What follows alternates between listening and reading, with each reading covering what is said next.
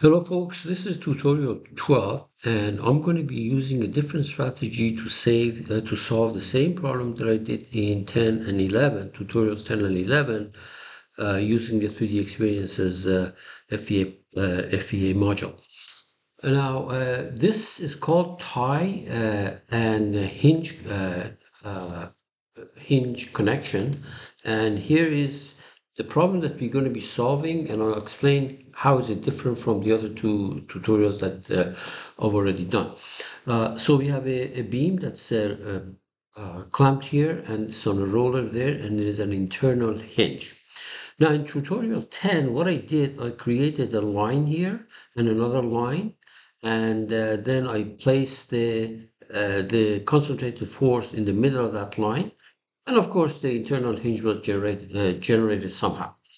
Now in tutorial uh, 11, what I did, I created three lines, one from A to the middle point, another one, the middle line from the middle point to the B, and the third one from B all the way to the roller. And used a weld connection here, a connector here, and a connector there, made this thing hinge connector, and made this one a weld connector. So what I want to do now is, instead of introducing a connector here, I will uh, I will create a tie functionality. So a connector there, because I want to release the moment, release the moment resistant. And here I'm not going to do a connector as I did in 11. But what I'm going to do, I'm going to create the tie node. Now, this is a problem from Hibbeler's book, and with that radius cross-section, the displacement of the point B should come out to be 4.58, and the analytical solution in the last three slides here. So if my measure of assessing whether I'm doing things right or not is look at the deflection at the point B, it should be 4.58, okay? Now here is the strategy, three lines, left line, middle line, right line. And we call this thing killing a fly with a cannon, because there's no reason to do this kind of a thing. Like tutorial 10 would have done it, a single line, put the load at the middle. But I want to go through all these different things that can be done. Now, concentrated load is going to go here, hinge is going to go there. This is going to be using the tie node, not the connector. And this one is going to be done with the hinge connector. Now, I have done in tutorial 10 hinge, joint, and cylindrical, and show you they get the same results. But here I'm only going to do hinge, okay? Don't want to repeat that. And when it comes to creating the tie here, you can either tie the end of left line to the end of the middle line, the vertices, or you can do the entire line itself, left line and the entire middle line, as places that you want to tie together. It'll be the same answer. Okay, so I will just do the end vertices. Okay, so just remember that you create these three lines. Do not join them, because we don't want to have duplicate nodes here. And even when you're not joining it and you're you're separately meshing them, make sure that this checkbox is off, because if this is on, when you mesh the middle line, if it sees a node on the left side within the tolerance that's specified, it's going to merge it. We don't want to do that. Okay, so make sure this is off. And as I said, I'm not going to do that. Remember that for a hinge, we need the local coordinate system. We're not going to do this thing. This was done in 10. Okay, I'm just going to do hinge. And the direction of X must be in the direction of the hinge opening. Okay, and by the way, for us, this is not going to be weld anymore. This is going to be a tie. Okay, this is a bad figure. It was just copied and paste. This is going to be not a weld. This is going to be a tie. Okay, so this should be in the X direction. Okay, this is not correct. This is from 11. Okay. And now we're just going to do the hinge, and this is the analytical solution using principle of visual work, and it leads to 4.58. Okay, let's go ahead and do that. Let me start with the product file or part file, part design. Okay, create the 3 lines.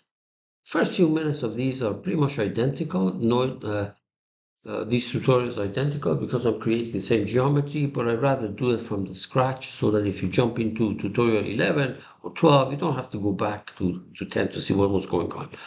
Point I'm going to make, 0, 0, 0. Direction is Y. Length is 12 feet. Okay, that's the first line, left line. Okay, let's do the right line, middle line. So there's the point. Direction is Y. 12 feet again. Let's do the right line. Here's the point. Direction is Y. And it's 15 feet. Good. And let me create that coordinate system, because remember, when I use the hinge, I need the coordinate system, the direction of X specified. I'm going to place it here, but you can place it elsewhere. I'm pretty sure that's going to be, well, let's actually place it here, and then we're going to place it somewhere else, see whether it's going to work or not. Okay. As a matter of fact, just to show whether it makes a difference, I'm going to create two local coordinate systems, one over here, one over there. Run the problem with where it's supposed to be, as shown in this diagram, and then I'm going to change that to the other one. So here, let's say first one, origin is going to be right there. That's going to be the first one. Okay, and the second one, I'm going to select it at that location. Okay, so let's do another one. As a matter of fact, why don't we do the following? Why don't we go and create an arbitrary coordinate system out here? So let's do this, another one. For origin, I'm going to make it actually, create a point, and I'm going to do it by coordinates. You see now, let me make this thing, let me push this thing back. So X is, I'll make it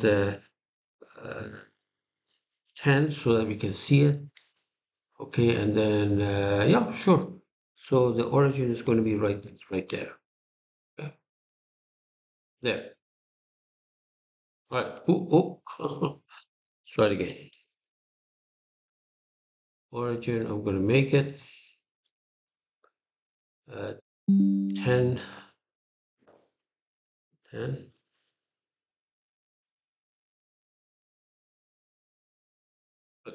Say okay. Say okay. Good. So we created two coordinate systems. This is the one that I want. This is the one that we're going to be switching later on to. Actually, here, what I'm going to do is I'm going to make this thing current.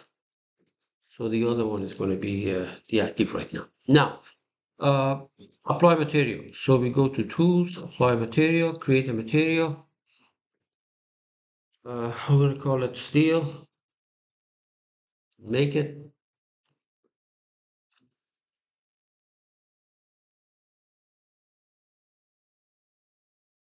Right there. We put it on there. And we're going to input our values.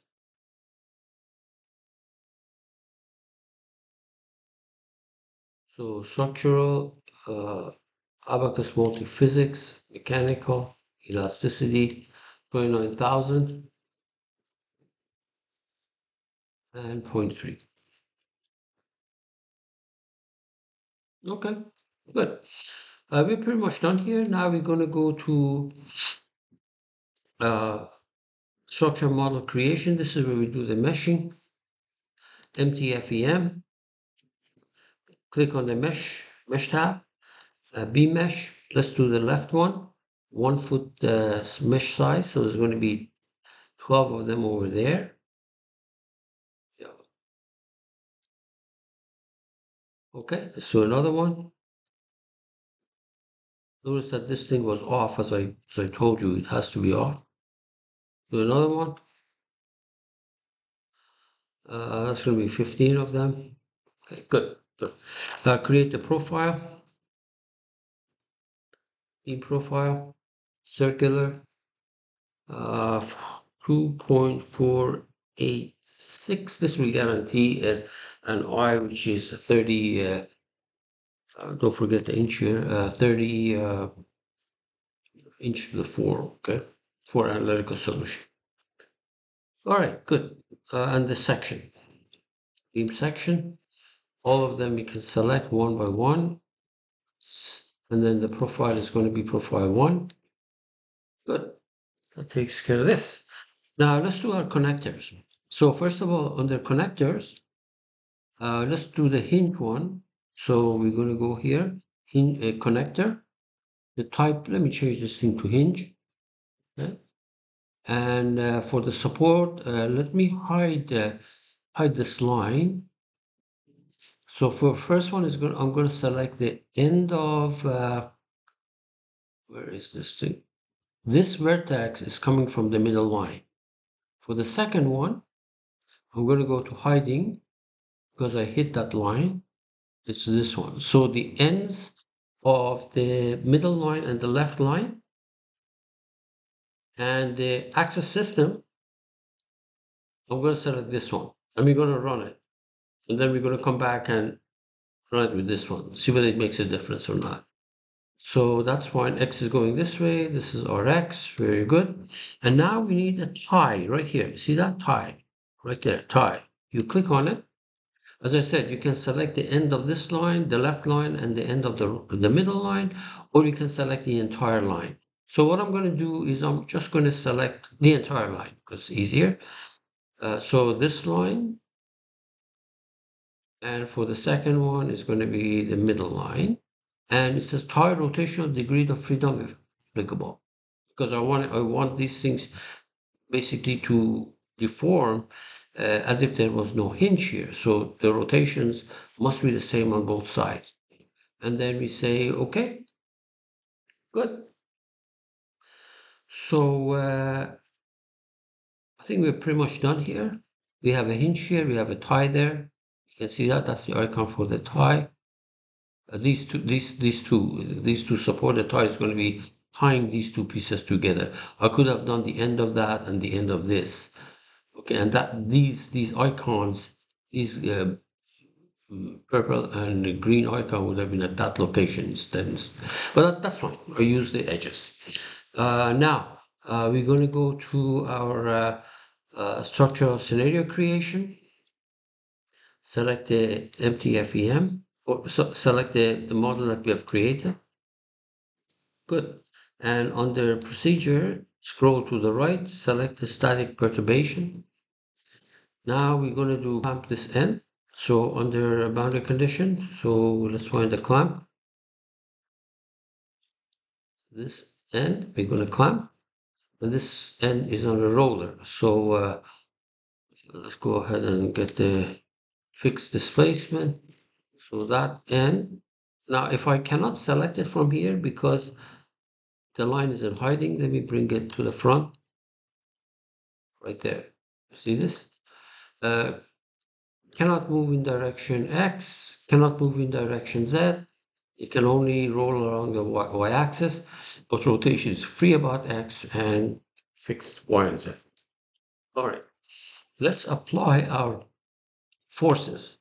Now, the only problem is I need a group here, okay? Because if I put my force there, we're gonna have a problem.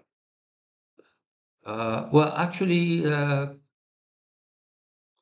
may not, maybe okay. Let's try it. Let's try it. Let's try it. So force, maybe because they are high, they may be okay. Minus 8K. It may work. If not, then we're going to come back and create a group. Okay. And then that takes care of this. We can put our torque over there. No problem with that.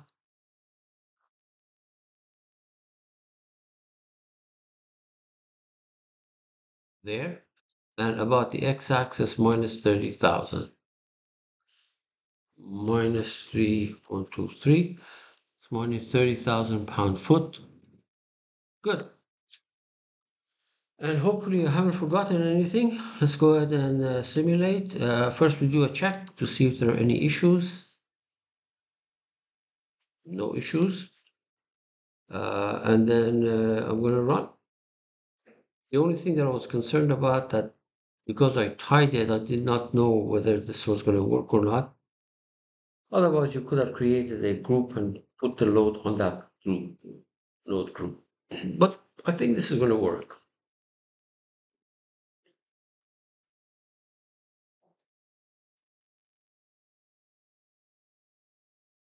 We better get 4.58 inches downward.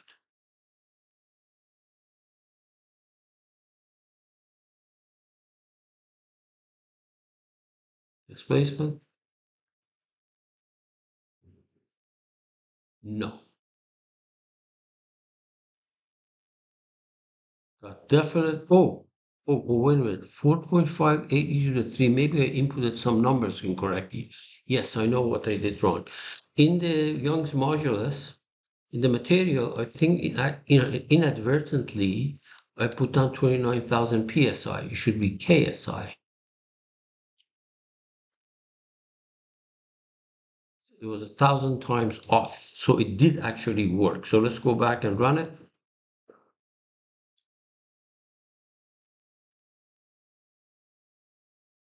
Yep. It was 1,000 times less stiff. That's why we got, instead of 4.58, we got 4.58 10 to the 3. It's going to work. And then I'm going to, after this works, I'm going to go and change my coordinate system.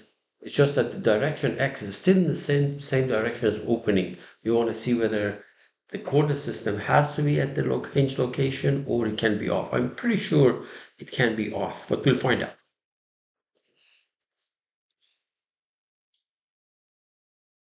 It's the direction that matters, probably. Yeah, 4.58. Good. That's good. So now what we're going to do is we're going to go here under connector, engineering connections, under the hinge right there. This was the hinge. Double click. And instead of the access system this, we're going to take the access system 2. Okay. So now we go back to scenario and run.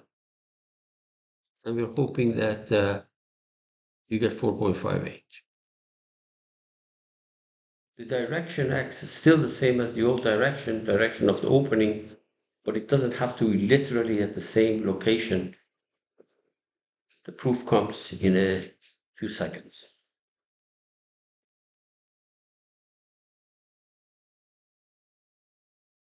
I mean, for visualization purposes, I like that first corner system because it was sitting right at the hinge.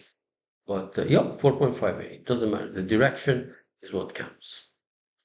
All right, folks, take care.